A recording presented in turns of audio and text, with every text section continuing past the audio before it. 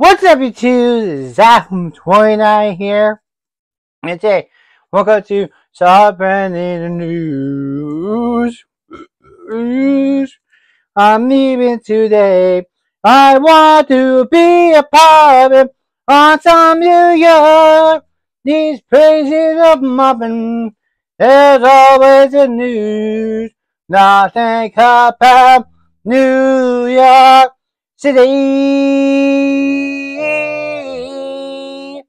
To the light, to the man, to the light, light to love, remember, love. Yeah, yeah, yeah, yeah. Today we're going to talk to you guys about New York City's fast food carts are making how we're gonna fix it.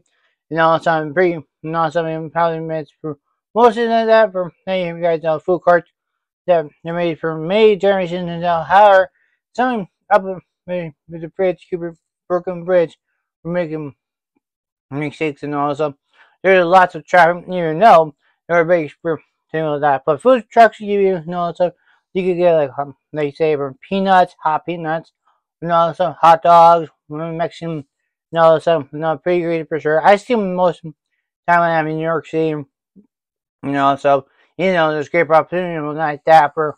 But for some reason, most of the pretzels are like froggy or not real. And these probably just maybe over time they probably just do like by midnight, I believe is that of that. But that's what you could say for sure. What you get out and make sure that when we cover the service, we have to do the taxes, rent, YouTube, turn rent, have to bring mortgage for their own apartment. So with that per se.